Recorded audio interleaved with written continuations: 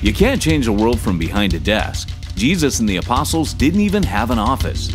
They were too busy out in the community raiding the pagan temples for lost people. 2,000 years on, we've lost the art of ministry in public spaces. From starting a church in a Starbucks to doing open mic nights in a gay coffee house, Jones has learned the lost art of reaching the unreached where they're at.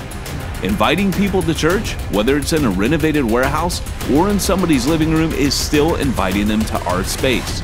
The apostles mastered going to theirs.